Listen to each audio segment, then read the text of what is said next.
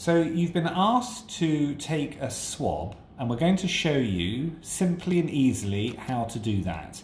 So you've been provided with a pack containing a swab tube with the culture medium and a swab tip as well.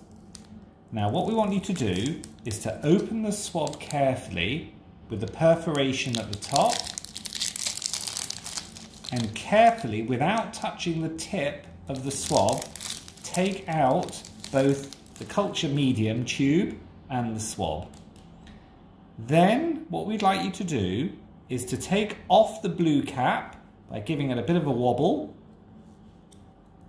and pulling it off, and then carefully, without having put this anywhere else, put the swab tip into the culture medium such that it picks up some of the jelly material at the bottom.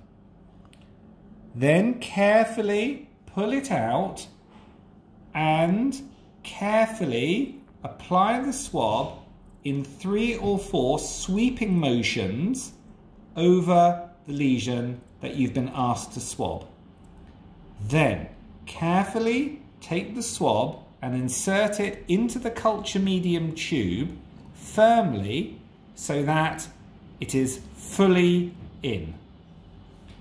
You will then need to either put the sticker that's been provided to you over the top of the culture medium tube, or carefully write the name, first name and surname, and the date of birth as well as the date and time that you took the sample.